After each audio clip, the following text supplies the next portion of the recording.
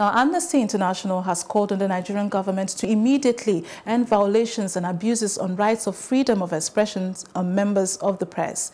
The International Human Rights Watchdog, while releasing its report titled Endangered Voices in Abuja, said that in 2019 alone, about 19 journalists and bloggers have been arrested and incarcerated for only doing their job and expressing dissenting opinion with government, while several media organizations have been attacked by security operatives.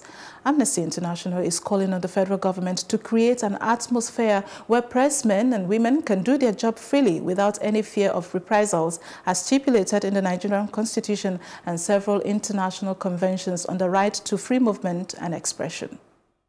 Freedom of expression is a human right.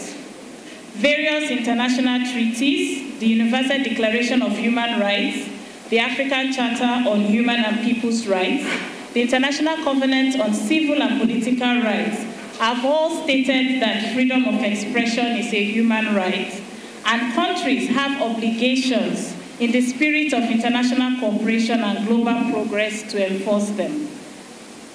The Constitution of the Federal Republic of Nigeria, 1999, as amended, provides in Section 39(1) that every person shall be entitled to freedom of expression, including freedom to hold opinions and to receive and impart ideas and information without interference.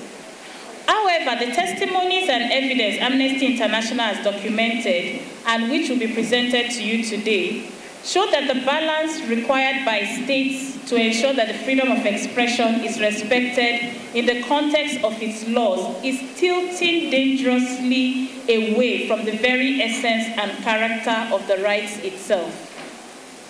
Laws such as the Terrorism Prevention Act, as amended, and the Cybercrime Act Prohibition Prevention Act are being applied by Nigerian authorities and their agents in a manner that clamps down on the press and restricts freedom of expression. Individual journalists, media activists, and bloggers have become a target of laws meant to protect our collective safety and security.